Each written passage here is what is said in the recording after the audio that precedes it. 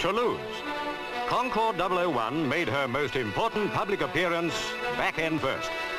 She was being nosed out of her hangar by a tractor on the day for which Britain and France and the rest of the world had waited so long. The great, giant, supersonic jetliner was going to fly. A year late, millions of pounds over the estimated cost, and still a very big question mark. These were Concorde's first claims to fame. But on this day, a lot of those question marks would be answered. For Concorde 001, this was the chance to prove she was the super bird everyone had hoped and worked for. –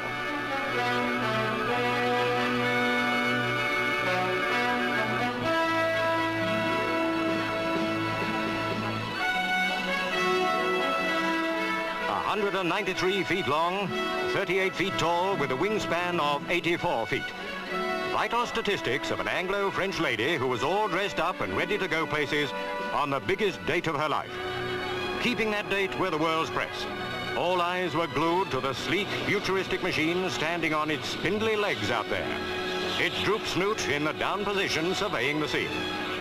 At the other end, heat surged from the mighty Rolls-Royce engines as the ground crew checked, rechecked, and checked again. Concorde was buttoned up good and tight. There was little more anyone could do other than fly her.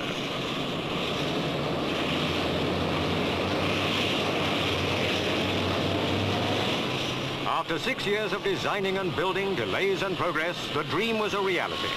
Concorde nosed slowly out towards the starting point of her flying career. The men chosen to crew the Speedbird on her maiden flight had plenty to do during the last few seconds before takeoff. The all-important final pre-flight check, carried out by Chief Pilot André Turcat and his crew, went without a hitch. This was it.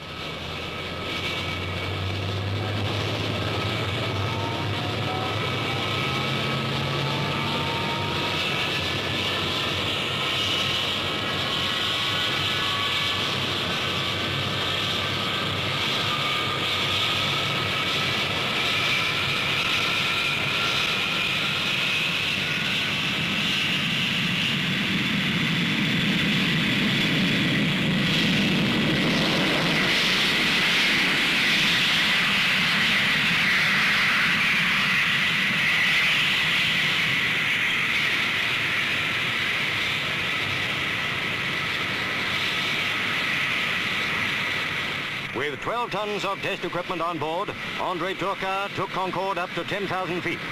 She was almost ticking over at less than 300 miles an hour. Nose still in the croup position, undercarriage down. The less for the pilot to do, the better.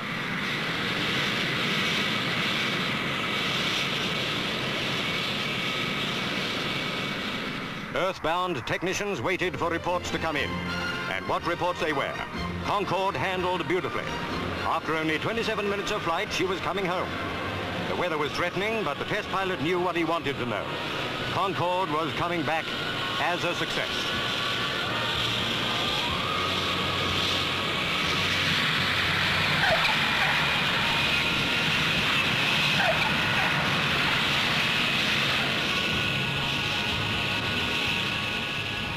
In a few years' time, the sight of Concordes on international airfields all over the world will be commonplace if all goes well.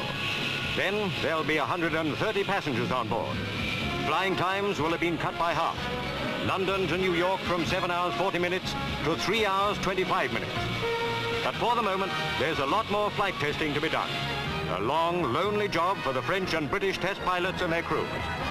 But now was a time of triumph, and André Turcat was the hero.